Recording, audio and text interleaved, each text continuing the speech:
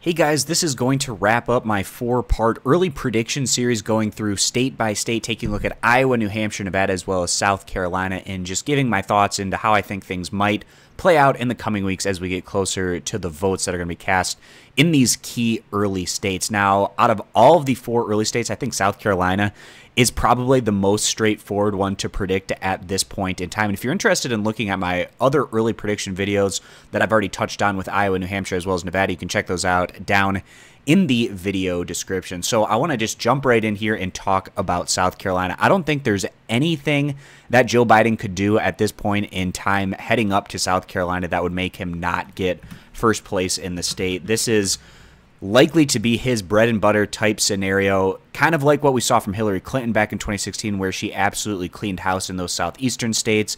Joe Biden likely to do very well among that similar voter demographic, kind of your white conservative type Democrats, as well as the African-American vote, 2 key voting blocks for Biden. We see this in poll after poll where Joe Biden is showing a lot of strength in South Carolina. Now, we did get what many would probably consider a gaffe from Biden just the other day, where he answered a question. He was asked, would he consider picking a Republican to be his vice presidential nominee? And he said, very straightforward, yes, that he would consider this. Now, I think that at least taking an overall bigger picture look at this, let's just say there was a Republican primary going on for them picking their nominee for the president. If the Republican frontrunner were to say that they would pick a Democratic vice presidential candidate to run with or even consider it, I think that would probably tank that particular candidate's opportunity to go on and win on the Republican side. I think that they would sink like a stone in the polls, but I don't think that's necessarily going to be the case for Biden,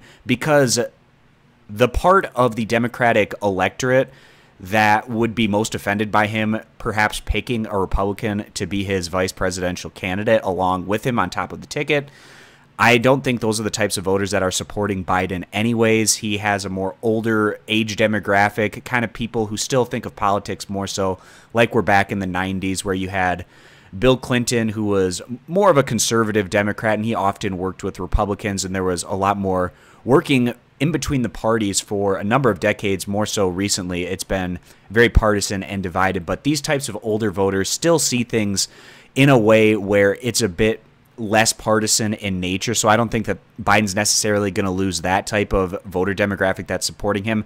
Perhaps it maybe nicks him a little bit with the African-American vote, but we'll have to see if that's going to be the case or not for Biden longer term after we kind of get the polls coming out in the coming weeks, see if it has any kind of an effect. But even if Biden isn't performing well out of the gate in states like Iowa, New Hampshire, or even Nevada, at the end of the day, I still see him performing quite well in South Carolina, and it might be exactly what the Biden campaign needs to have something positive to build off of before turning the calendar over to March, heading in to the all-important Super Tuesday. And another very straightforward prediction for South Carolina is Buttigieg coming in at the back end here in 4th place. He does very poorly with African-American voters, which is a key voter block in South Carolina. He might do okay with some of the white voters in South Carolina, but I think he's going to get 4th and by a rather distant margin. Again, more so leveraged by the fact that he's likely to do very poorly among those African-American voters that are going to be participating in that primary. And then that just leaves us Elizabeth Warren as well as Bernie Sanders. And I think Sanders is likely to have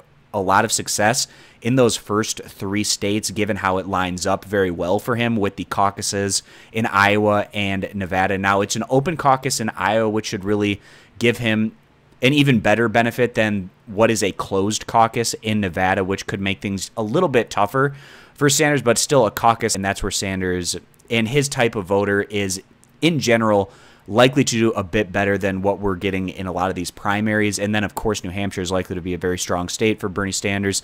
It's neighboring to Vermont, where he is the senator from, and he did very well in the state in 2016. So things are lining up well for Sanders out of the gate, and I think he can parlay that positive momentum into coming in a decent 2nd place here in South Carolina, and I think it's Elizabeth Warren coming in 3rd place. Now, the question is going to be, can Sanders and Warren eclipse the 15 percentage point threshold of support to be part of the individuals that divvy up those pledged delegates from the state of South Carolina? It's going to be important for them to do that, to try to diminish the type of margin of victory that Biden might be able to pick up in the state otherwise, if some of these other candidates aren't able to eclipse that 15 percentage point threshold. I think Sanders has a really good shot at eclipsing, at least getting to that 15% number. He probably does even a little bit better than that, whereas Warren, I think, would have just a little bit tougher of a time going on and reaching that point. But actually what's really interesting about Sanders, he often overperformed, and rather quite significantly so, what a lot of the polls were saying in a number of states in 2016 in his head-to-head matchup against Hillary Clinton. But actually in South Carolina, he was not polling very well against Clinton, and he actually significantly underperformed even what those relatively low polling numbers were saying out of him in South Carolina. So that is also something to possibly keep in mind in this scenario. But that's going to wrap this one up, guys. Again, this is just my early predictions, not my final predictions. I'm going to make those as we get much closer to when people are actually going to vote, as we continue to get more polling data, as well as some other things that are likely to happen in the coming weeks that could possibly shift things around a bit. And again, if you want to check out all of the other videos that I made talking about these other states that are going to be opening here through the month of February, I'll link those down at the video description, going to be at the top of that video description if you want to check those out. So I appreciate you guys stopping by. Consider subscribing to the YouTube channel, and I hope to see you guys back here for future videos.